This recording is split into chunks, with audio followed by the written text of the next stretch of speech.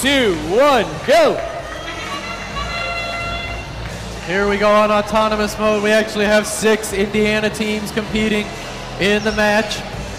Couple from Indianapolis, couple from Muncie, Kokomo, all around the state. Nobody scoring in autonomous mode, so we move right into the human player control. Ringers come flying. 292 quickly over to their human player station. They've got a ringer for the Red Alliance. 1760 also out quickly, picking one up off the floor that their human players have sent out. Very quick is 868. Placing ringers for the Blue Alliance.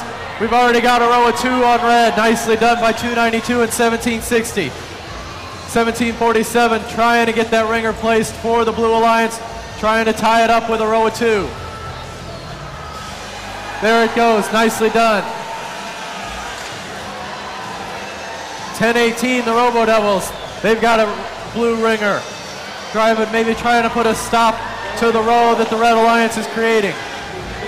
We got a row of 3 for red, a row of 2, and a singlet for blue. 60 seconds left in the match. Oh, so close for the Robo Devils. Almost had it on there. 1747 also almost creating a row of 3 for the Blue Alliance. 1018, very, very close with their ringer. They just got to get it on there. Oh, miss once again. 868 continues to pour on the blue tubes. Even though 292 is there playing defense on them. They work their way back down. 25 seconds left in the match. We've got a couple of rows of 2 on blue. Score shows 20-8, blue in the lead. 15 seconds now left in the match.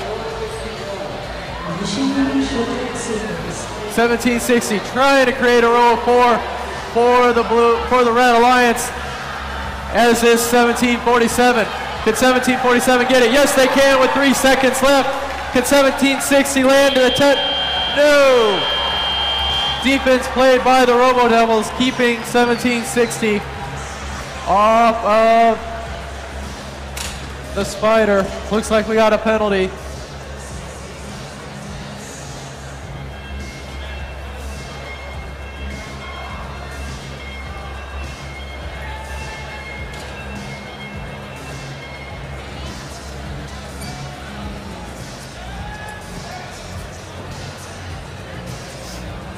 Sounds like the penalty may have been a human player infraction on the Red Alliance.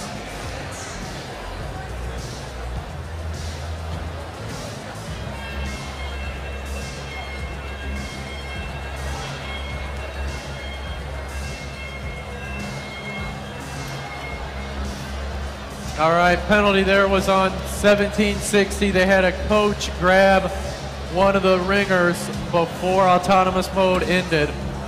Again, a coach on 1760. Score up 30-0.